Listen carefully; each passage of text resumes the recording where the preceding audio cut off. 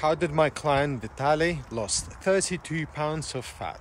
First of all, we added resistance training, as he has business to run, family to look after, and very limited free time.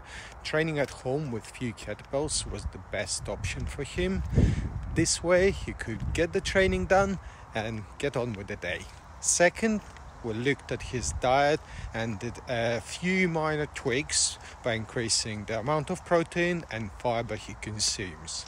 That helped him to stay fuller for longer while in calorie deficit and helped to build muscle. Third, we increased the amount of steps and movements through the day to make sure he burned even more fat and get the best results.